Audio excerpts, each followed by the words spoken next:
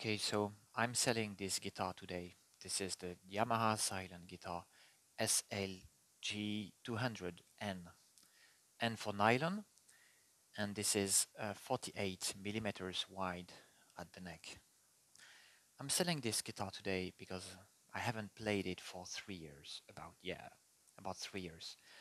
I bought it because I needed to have a guitar to play in a noisy environment, kids playing, or kids sleeping, or people working next door. I needed really silent guitar, but I needed also good sound. So this is why I bought it. Uh, it's a brilliant guitar, excellent guitar. The sound is really good. Um, it's playing very well. The sound is really good. You have some little effects there, um, reverb and so on. That's very convenient. It works very, very well. Very comfortable guitar also. The tuning machines are excellent. Playing well, very, very well.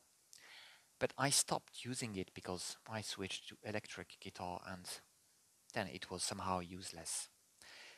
And also something I disliked is the neck. I don't like the feeling of the neck. It is a little bit sticky, a little bit chunkier than what I expected. It's smaller than my classical guitar, acoustic classical guitar. But, well, I have never really liked it. So, yeah.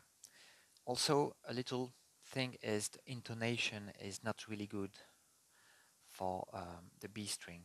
So maybe it needs a compensated saddle.